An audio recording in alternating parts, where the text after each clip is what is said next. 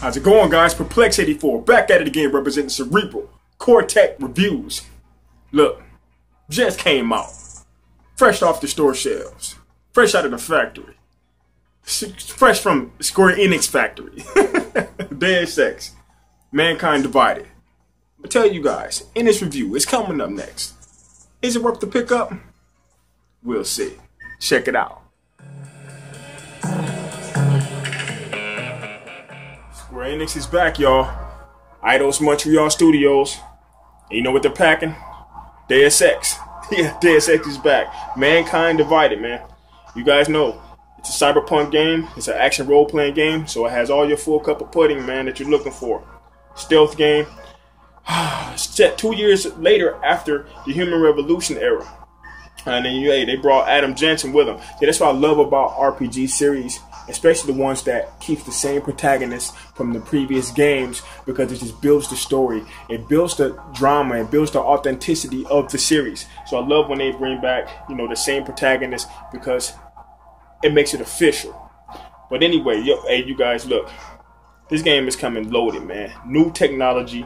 Guess what they implemented? They implemented body augmented. Oh, this is crazy. Body augmentation. That is crazy. So that means you can take over people's body. They got cloning. Everything you look for. I don't want to spoil too much of the game, man. Androids. But look, 2029. Like I said before, 2 years after Human Revolution, man. And now in the era where you're dealing with the Illuminati. This is where this game comes action-packed, because I love conspiracy. This is the bread and butter of this game, and I love conspiracy theories and stuff like that. And they have the Illuminati set in this game, controlling people's minds and taking over the city. But I'm not going to really spoil the game, but I am going to say this. Jensen is also in a society, a secret society, working under the nose of the Illuminati. And the Illuminati don't even know about it. So he's actually conspiring against the Illuminati in the secret society by way of his own secret society. And he's going against the era of the mechanical apartheid. This is crazy, man. They got nano blades, man. They got Telsa arc radars with new map layouts in this game. This game is fully loaded. The combat is more fluid.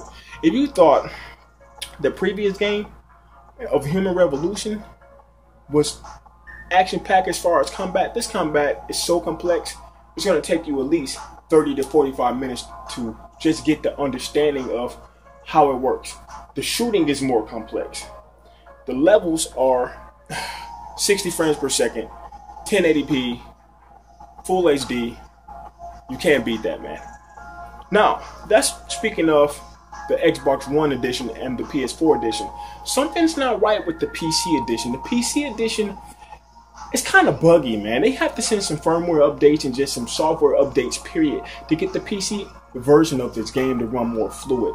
But still, if you're a PC gamer, man, you might want to pick. It might be worth the wait to just go ahead and pick this game up and just wait for them to send an update, because this is a popular series that you don't want to pass up. As you can see, Adam Jensen is a pretty much kick-ass guy in this game, man. They brought sniper rifles, man.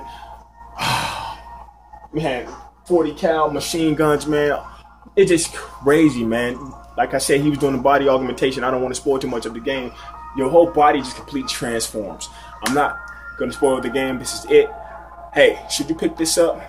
Absolutely yes. If I was to give this game a score from what I played, I'm going to give it what everybody else is giving. I'm going to give it a 9. It deserves a 9.0 out of 10. Pick this game up, man. It's Perplex84. Look, hit that subscribe button. Show me some love. I'm out.